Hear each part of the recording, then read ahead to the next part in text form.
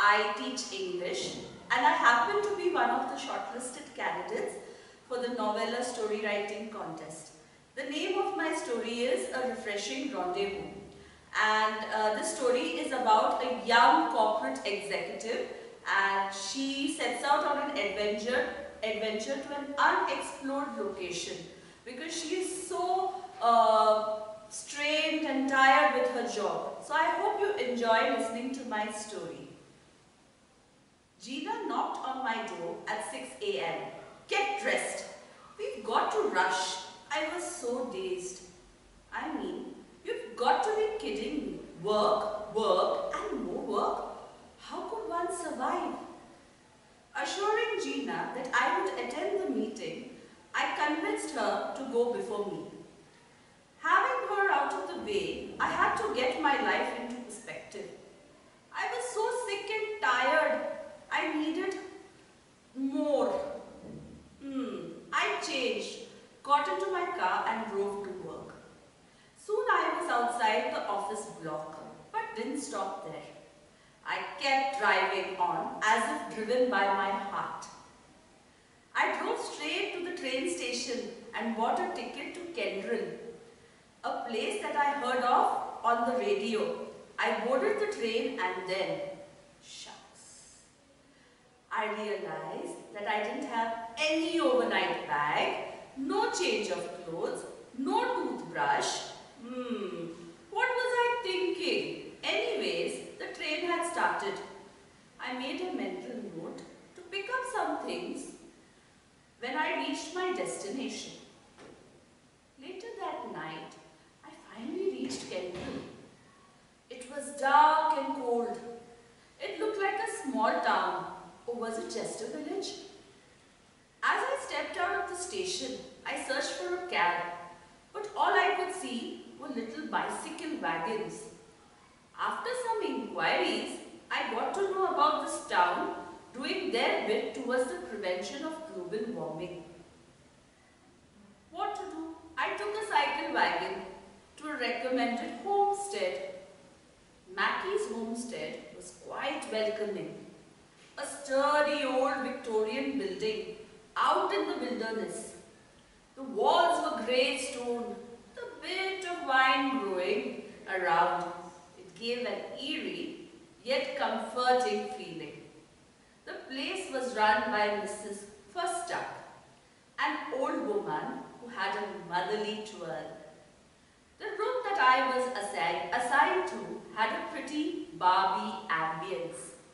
There were 4 bedposts with strawberry curtains, frilly cushions and soft mattress. I felt like I was a part of a Barbie story. I spoke to Mrs. Firstuck about my sudden plans to come to Kendrill, explaining my inabilities to carry my bare necessities. She was kind enough to arrange for a toothbrush. Mind you, it was left behind by some weary traveller. And an oversized nightgown which she assured I would grow into. Finally, after some hot soup and toast, I sunk into my soft mattress in a deep slumber. The next morning, I woke up early, showered and dressed. After a quick breakfast, I decided to go shopping. I went out looking for a cycle wagon. Sadly, I was told shops were just 3 miles away and walking would be good. So, with no other choice, I started my march. In about 40 minutes, I came to a small busy area where I could actually count the shops. A grocery store, a garment store, a cafe and a liquor store. I walked into the garment store and luckily found a pair of jeans and a t-shirt. I changed in the store, much to the amusement of the sales girl. It was time to explore. I went to the cafe and asked about some tourist attractions. I was informed about the gold rush, a trail left behind by ancient explorers. The man at the cafe told me that Kendrill was rumored to be a gold mine. Stickler Rich, an ancient explorer, had supposedly found gold here centuries ago. Since he couldn't take back all the gold, he had buried it in Kendrick. But no one knew where it was. I smelt an adventure brew. I walked up the gold rush train in search of Stickler's gold. I kept walking, but this time I was armed with supplies. Walking along, I suddenly fell in a pond of quicksand. I couldn't keep myself afloat and kept getting sucked in. Somehow I kept going further and further, and finally I was deep down. I tried to open my eyes and could just see skeletons around me. There was something amiss. I remember being drawn into quicksand. But as I sunk further, it was like I was in the ocean. I began to swim, and I suddenly saw a peculiar skeleton. It had on a pair of jeans and a t-shirt. I rummaged through its pocket and found a gold key. I quickly put this key in my pocket and kept swimming towards the light. I finally came ashore. Sadly, my food was soggy. I made my way to the homestead somehow. After I showered, I sat down to look at the gold key. It looked huge, but seemed old. I needed to find the lock it belonged to.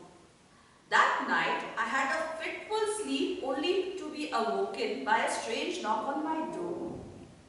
At 2 a.m., I opened the door. There wasn't anyone there. Only a basket of bread. I looked at it with greed as I was famished.